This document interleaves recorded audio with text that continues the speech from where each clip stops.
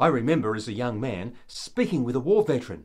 I was still at high school, and I was telling him that my friends didn't believe in God.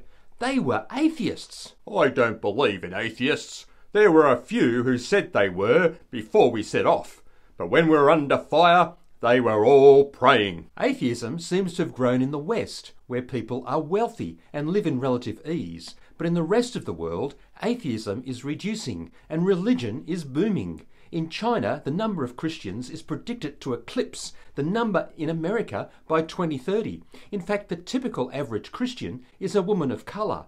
Jesus promised to turn the world upside down, to overthrow the oppressors and exalt the afflicted. Maybe that is why those in the West are atheists. Why follow someone who will take away your power? It is just as Jesus said. It is easier for a camel to go through the eye of a needle than for someone who is rich to enter the kingdom of God.